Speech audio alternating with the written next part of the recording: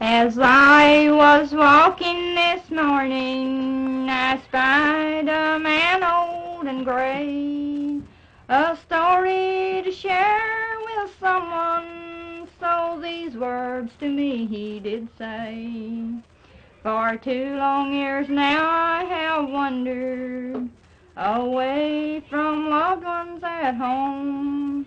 It seemed that starvation was on us, and then we decided to roam.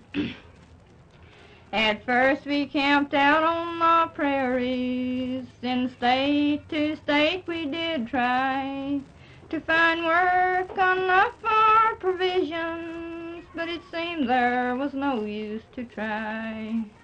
I finally wound up then at Shafter, in a FSA camp by the way. A man walked up then and told me, you can sign for a grant check today.